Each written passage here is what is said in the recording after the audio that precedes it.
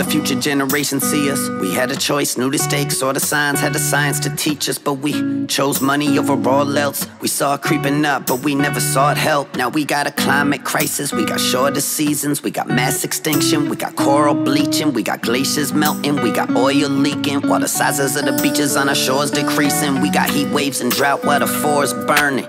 All in the name, but it's corporate earning. The poor get sicker, the rich get richer. The lifespan of the planet ticks down quicker, killing Mother Nature on a quest to get the paper. Now almost everything is looking critically endangered. Well, except humans, but it's easy to tell. The end result of killing nature will be killing ourselves. Yeah, we pave paradise if the price is right for a new world without no wildlife in sight. What a place to grow up in. Can't shoot for nothing if you can't see the stars in the sky at night. I mean, we live in an artificial society, disconnected from what's really happening entirely. The news don't talk about it, politicians keep it quietly under the rug for campaign fund bribery. And where we headed, yo, it really make me sick. While most don't even know, I guess ignorance is bliss, but that ignorance is why we got these problems that exist. If we rose up as a people and started to give a shit, we'd accomplish anything if we just made a decision and started doing something instead of complaining and bitching. Cause regardless of our views or our race or religion, we all share the same place that we live in. This land is your land, this land is my land. From California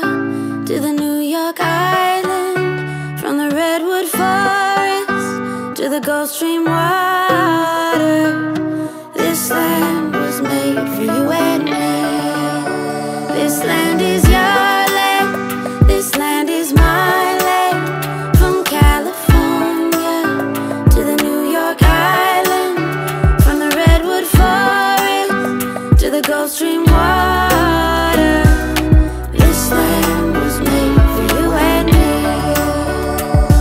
If we lose the Amazon, we lose the lungs of the planet. How the hell ain't everyone in a panic? Cause we're losing it faster than ever. I hope the path will get better, but it's feeling more like we've been going backwards instead of the right way. At the rate of all the coral declines, in just a matter of time, there'll be no Nemo to find. The oceans as a whole are on the brink of collapse, choked out by trash as the fisheries crash, with these plastic covered beaches running up and down the coastline. Pretty soon there'll be no time, but we never learn till it's too late, until there's no move to make. Don't believe me, then just you wait. We fight wars over oil, a million slaughtered. Just imagine when we're killing for water. Real talk, we polluting everything that we drink and breathe. Time to reprioritize what we think we need. All this human development giving everybody condos. Now the animals don't got homes, clear cutting ancient forests where they used to hunt, taking everything they needed and we used it up. Now they look like refugees with no place to go. See them wandering confused as they pace the road that cut through their old world, and they span the land like asphalt veins as human demands expand until they gone for good by the hand of man. Whether poached or pushed out, they don't stand a chance. Better take another look, or the only elephants and lions that your kids will see is in the pages of a book. Yeah, we all just trying to pay our bills, but just do your part, cause there's a lot worth saving still. I know that making changes is hard to do, but this change has gotta start with you. This land is your land, this land is my land. From California to the New York Island, from the redwood forest to the Gulf Stream water. This land was made for you and me.